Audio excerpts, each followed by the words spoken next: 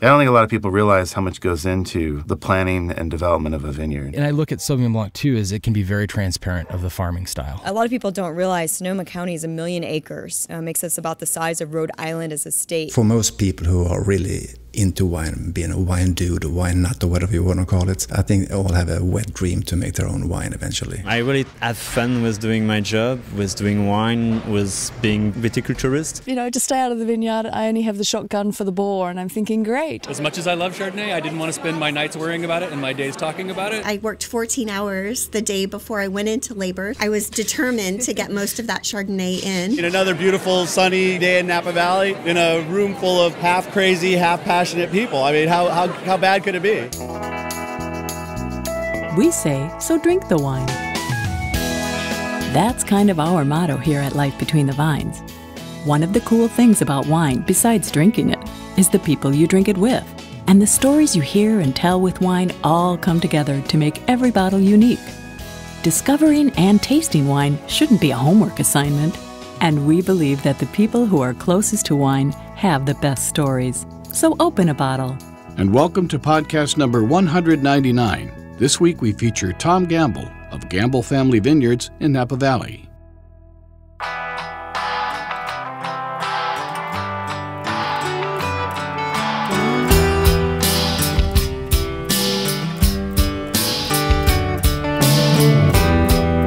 Tom Gamble is a Napa Valley farmer with a family history of farming celebrating 100 years. Tom, easily recognizable in his classic cowboy hat, is all about the dirt. And when it comes to wine, Tom gets to work with some mighty fine dirt. We visited with Tom during Auction Napa Valley back in June, so if you get a chance, watch our barrel auction video on YouTube and see if you can pick them out. I'm here with Tom Gamble of Gamble Family Vineyards here in Oakville, I believe, right? We are in Oakville. Right. How you doing, Tom? I'm doing great. It's the morning after the barrel auction. And we're going to hear your voice. Yeah. We had a good time. It was a great day yesterday. I don't know what the money's shaken out to be at this point from the barrel auction, but it seemed to be moving along pretty good.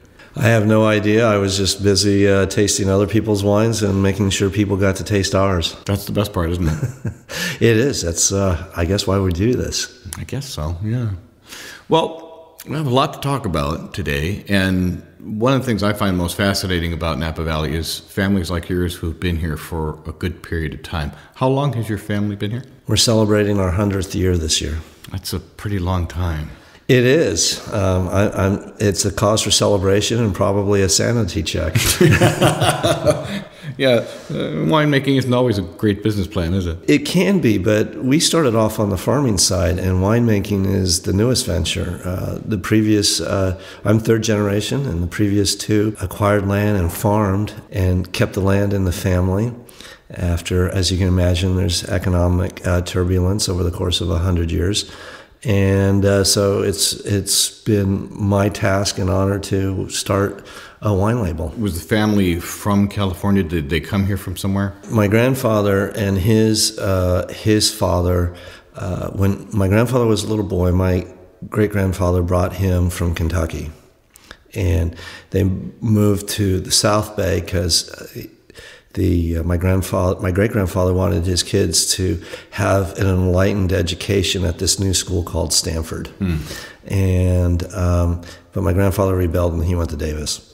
Of course. And then he followed his older brother to Napa and started his ventures in 1916. So when the farming began, I'm assuming it was grape farming? It wasn't. Oh, okay. It was about anything but. In 1916, Prohibition was already being discussed and bandied about. It didn't seem like a good career move for a young man. So he got into livestock, which I think was his passion, and he did quite well with in those eras. But he also had pears and tomatoes and whatever he thought he could make money growing or producing. Mm-hmm. The typical farmer story. Sure. And then Prohibition came along, which didn't have any great effect on you, which was, thank God. Right. And he was able to save his money and be very frugal and start acquiring land as other people were hurt by Prohibition. I can't even imagine, especially here. It was tough on everybody. Even the sheriff was arrested for bootlegging by the feds. I'd never heard that before. Right. Well, if you got to be a sheriff arrested for bootlegging, being a sheriff in Napa Valley, why not? Right. You start thinking of Dukes of Hazzard or something. Yeah, back roads the whole bit, you know. That's right. Shooting up between Silverado and 29. So when did the idea of planting vineyards come along? The writing was on the wall. When my grandfather passed, he had all this land, but he only had 2 acres of grapes. And the writing was on the wall that was the agricultural trend. And so when he passed and we went through all the trials and tribulations of estate planning and trying to save what land we could from death taxes, we leased out the legacy property to Behringer, and Walt and Roy Raymond were still involved at the time. And it's been with Behringer since those early days in the 70s. Oh, wow. So, and then my career has been to acquire vineyards and farm it and then add the wine business. When did you start your part here? I started farming in the very early 80s while I was still going to Davis Legacy. And with other partners, we had our first vineyard, which was actually a hops field, and it got converted to vineyards, which is why I was on the 6-year program and Tuesday, Thursday classes. Nice. Well, you got through it. We got through it, but we can remember starting at 8% and going to 13% before there was any income coming off. So it was definitely got a little down in the heels there for a while, but we made it all work. And you're young, and you can sleep in the back of the pickup and wake up without any creaks in your back. And so, but we made it work, and it was fun. So, were you a wine lover before you got into the idea of farming? Yeah, I was.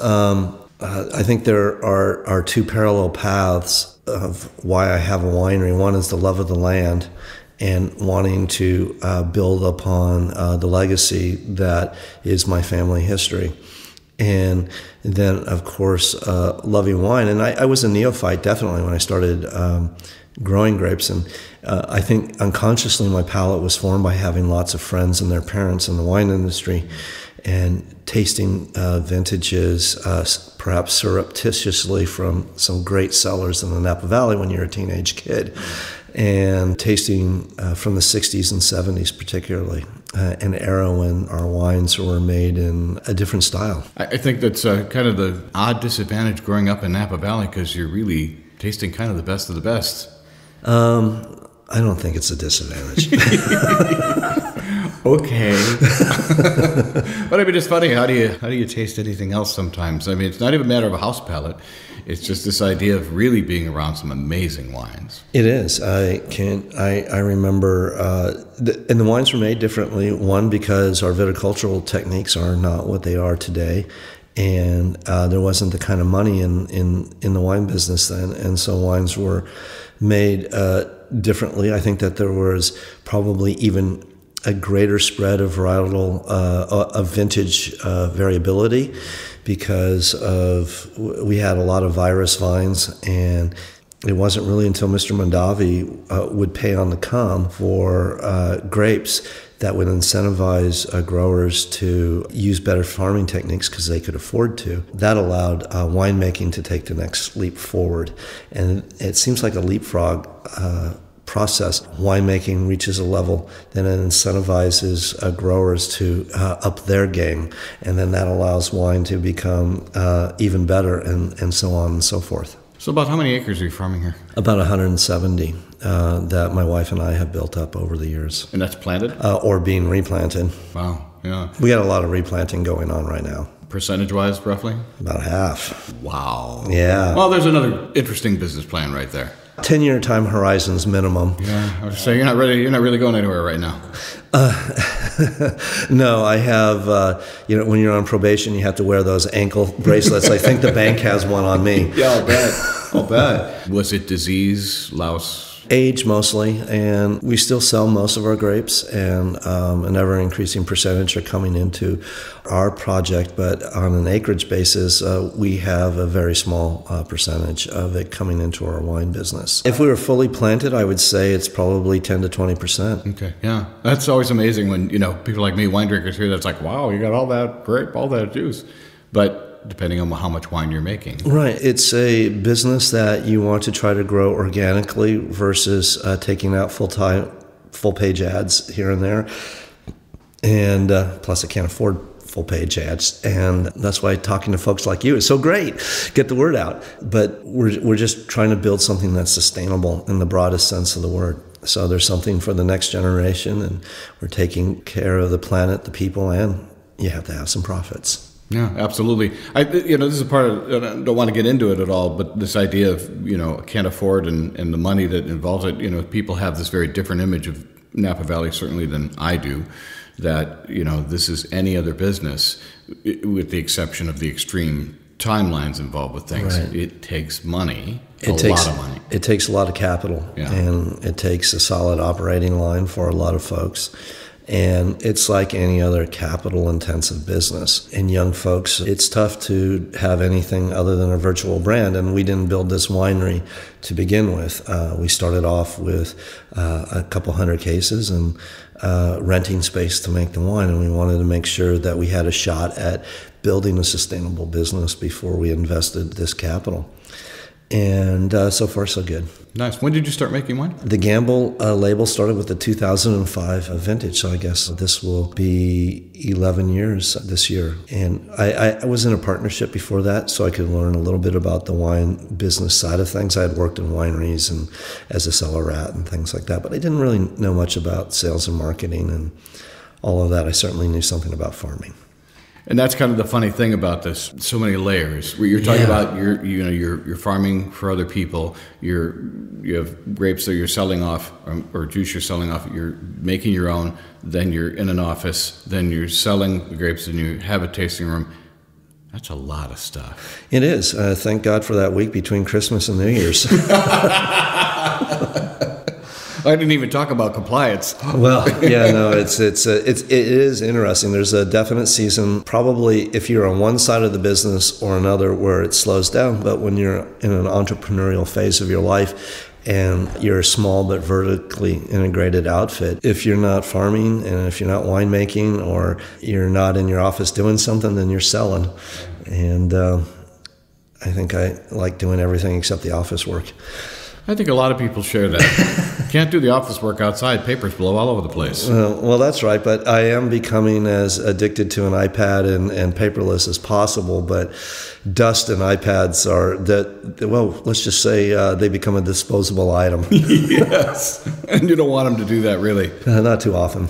So I hate to go for the obvious, but I can't help it. When you got the name Gamble, which is your family, I'm sure you get a lot of people thinking, oh, that was your concept in opening a winery. You were taking a gamble. Well, don't take a gamble. Yeah. Drink Gamble. Nice, well done. We'll use that. Thanks. But it is kind of an irony, of course. It's a little bit like, this is exactly what it's all about. But in the end, it's a family vineyard. It's a family business. It is. And the wine side of it is really structured to benefit the next generation and hopefully generations beyond that. And there's still, the oldest one is a junior in college and the youngest one is in the third grade. So the nieces and nephews there's a dozen of them, I think, and lose track sometimes. A lot of them are doing summer work here or after school work. So it's cool to see, and it's cool to see how each kid has a different strength and what they gravitate towards. Do you think that they're getting a taste for? Obviously we're not talking to third grader here, but a taste for what might be their future? Yes, and no names, but you know which one you are. Telling the cellar workers that you're going to be their boss someday. You're a little young to be doing that, and you're going to have to get beat up by life a lot before that happens.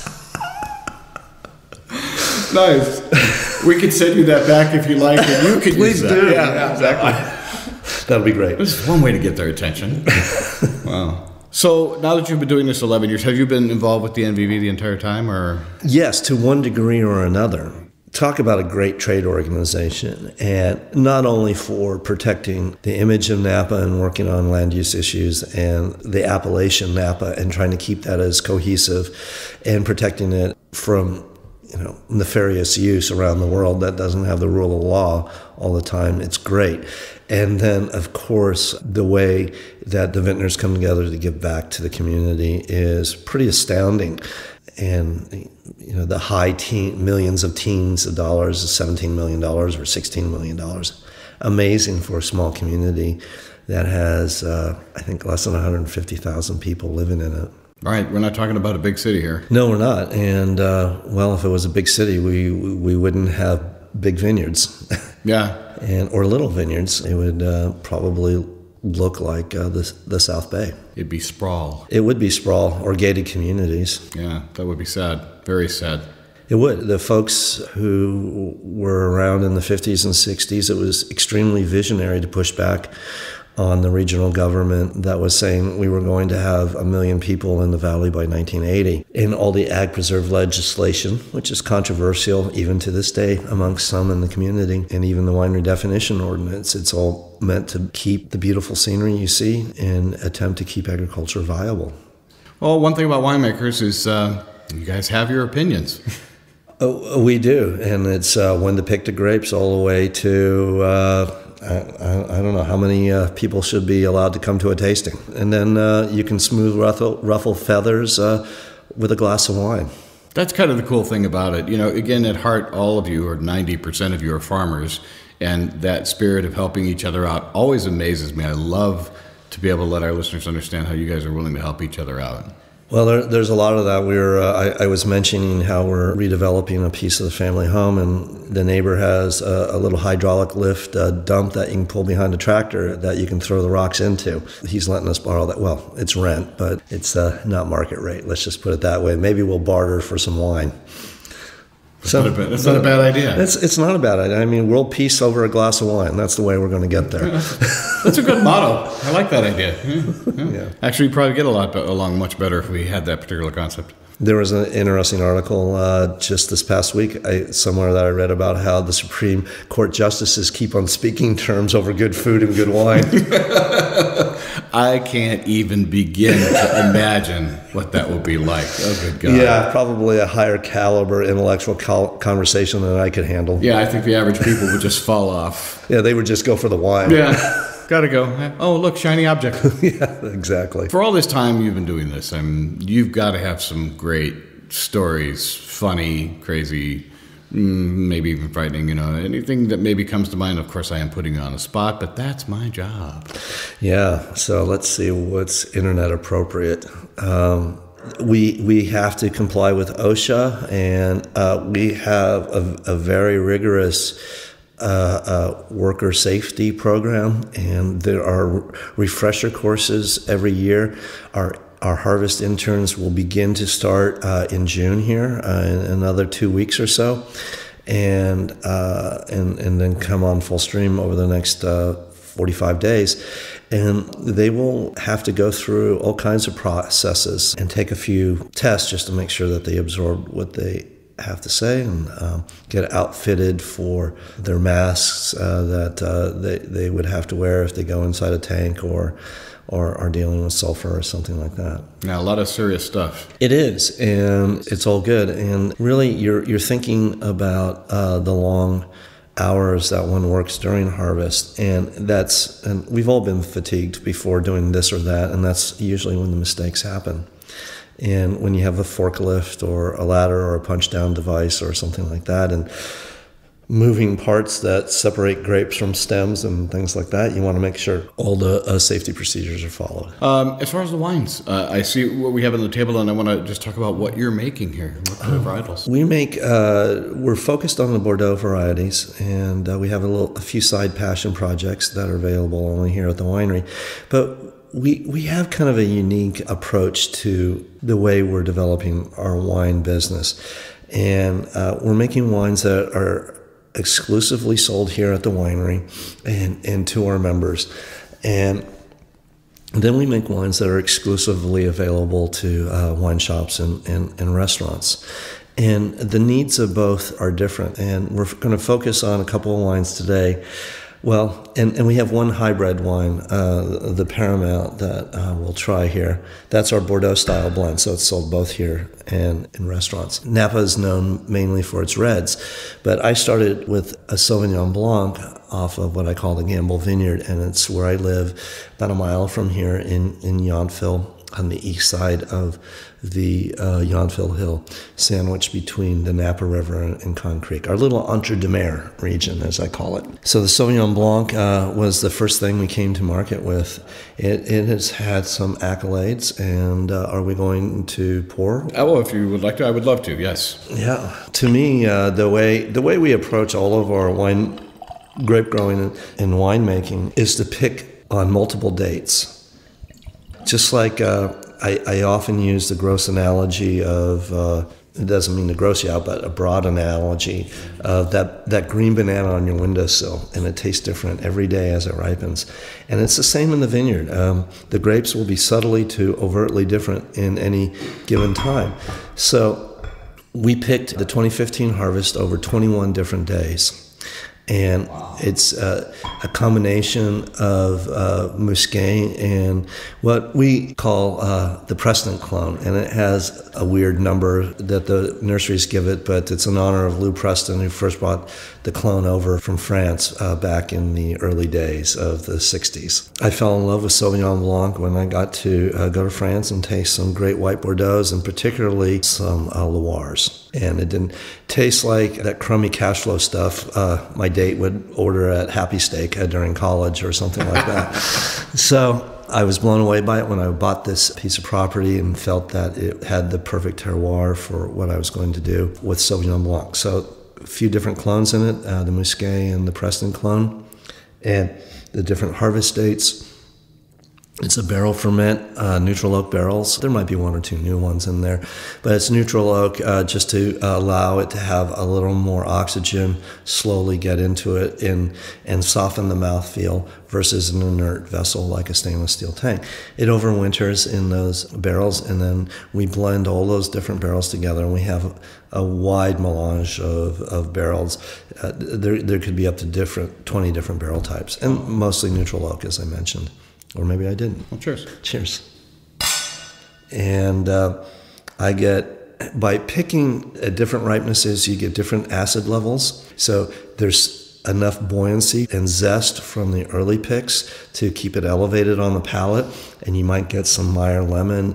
Sometimes I also think there's a little bit of a lemon meringue sort of thing going on in there. And then it'll go up and get other perhaps citrus flavors, and then also maybe some nectarine, and perhaps as it warms up and evolves, perhaps some guava and more tropical fruit flavors. What does this sell for? This is about $25 that you might find it on a shelf fully marked up. It has a big brother we sell here at the winery, and that's $80, and we don't want to burden our restaurants with an $80 bottle of Sauvignon Blanc.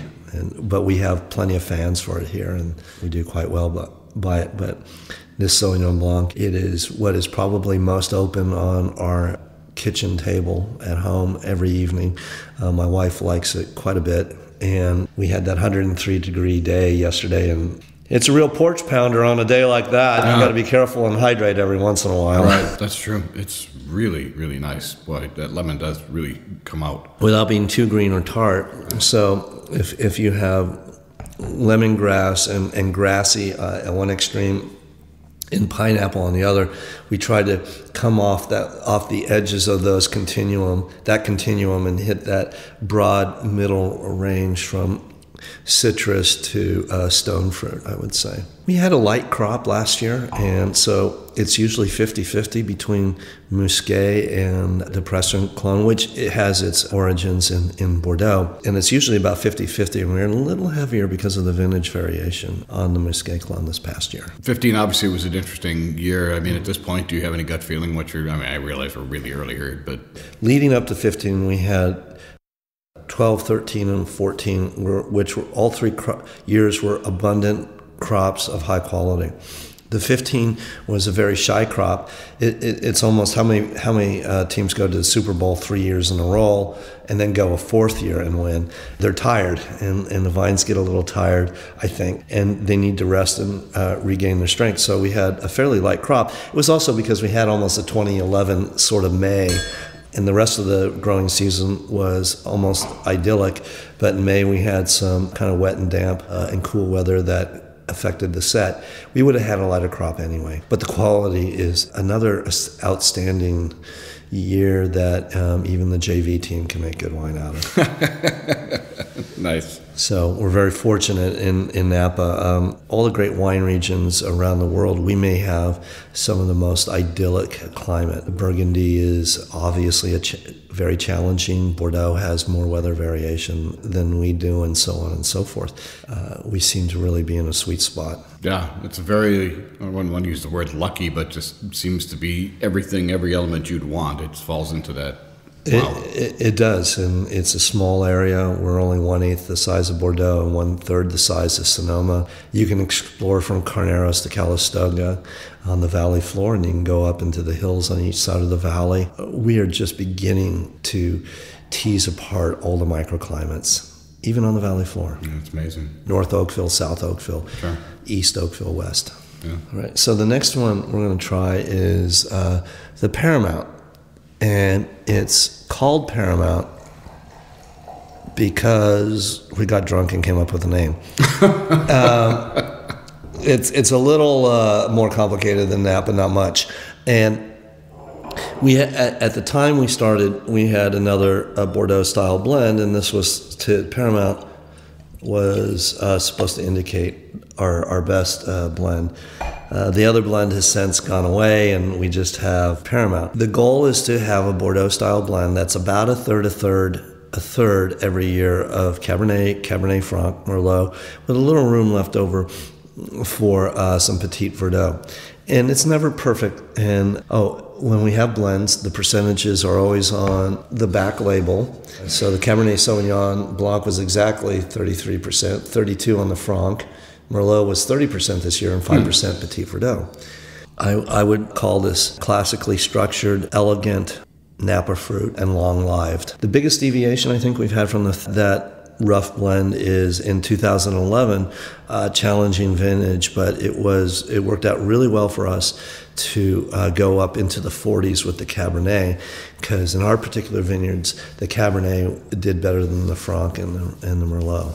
That vintage was, to me, a very profound vintage, and one that was extremely age-worthy, a little less up front because of the coolness, and it also, I think it got a bit of a bad rap in the press, but I think over time, it's going to be like, 98 or something like that. People come back and say, wow, we really blew it on judging that vintage. I totally agree with that. It's much maligned. Your total output again is how many cases? We make about 2,000 cases for our members, and we make probably about 3,000 to 4,000 cases right now for the restaurants and the wine shops. Now, just because I'm sort of a geek.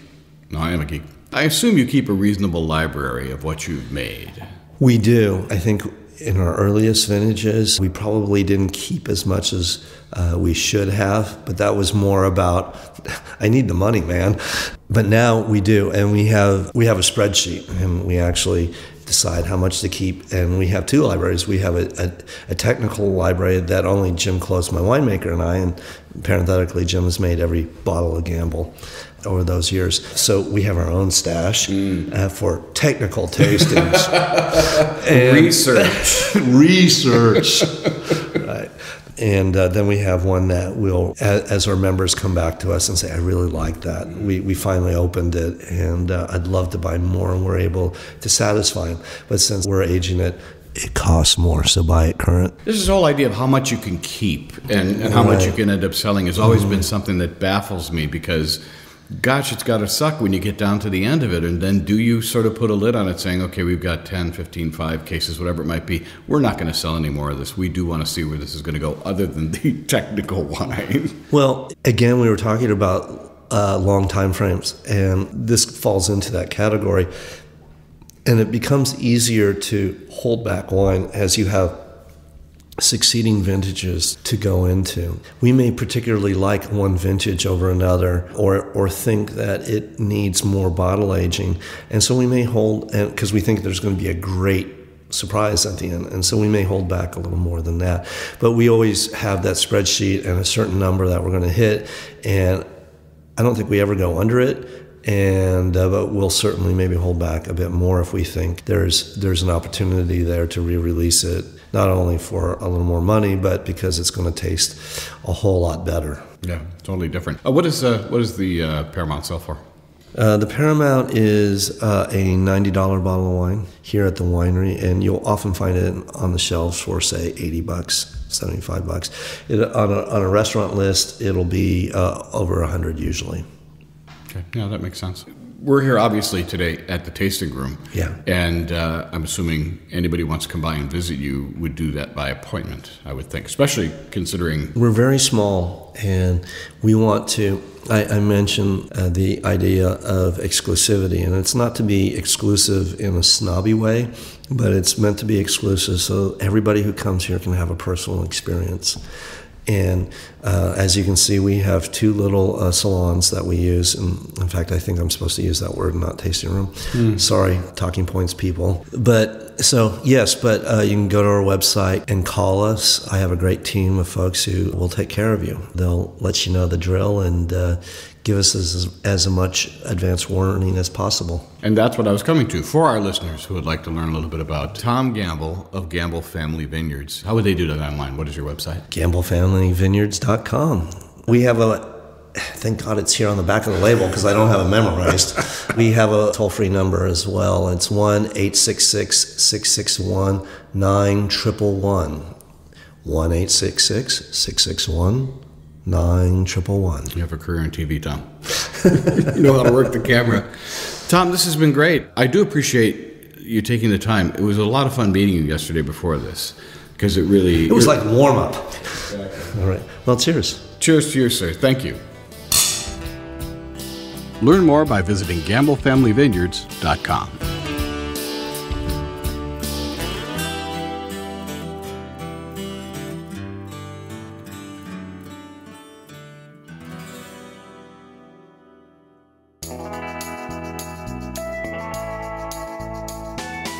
Thanks for listening, and remember to like us on Facebook. Also, check out our YouTube channel. Life Between the Vines is produced at Fifth Floor Recording Company in Milwaukee, Wisconsin. Produced and edited by Ray Pfister. Theme song and original music written and recorded by Tim Dondarevo. Our host is Kay Paskoff. Web design by Jenny Holland. Our graphics and website specialist is Lawton Hall. Our intern is Eden Herbert. Our web geek is Dan Gieshin. Photos by Jeanette Hernyak. Copyright 2016.